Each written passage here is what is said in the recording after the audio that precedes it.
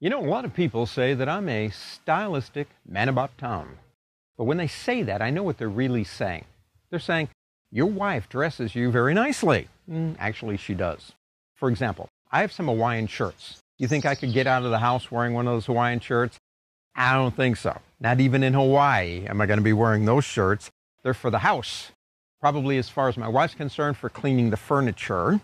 Now, we're not talking about style in that way. We're talking about layer styles in Adobe Photoshop, which I suppose is a weird way to kind of connect the two together. Layer styles have been around for a while. They're really fun to work with, and they're non-destructive. We're going to start with Layer Styles 101, giving you acquaintance where they are, how they work, some of the new ways that in Photoshop 6 we can use them, and then we'll have some fun.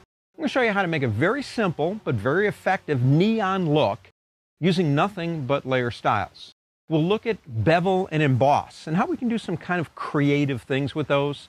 We're going to create a glass button, kind of like what you see on the Apple site or the Adobe site or a lot of websites, that button that looks like it's made out of glass. Very easy to do, actually. And then I'm going to talk about saving these things, because maybe you do something that you really like. Oh man, I love this style.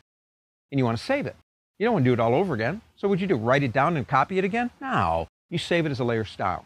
So that's what this chapter is all about. It's about layer styles. Let's go.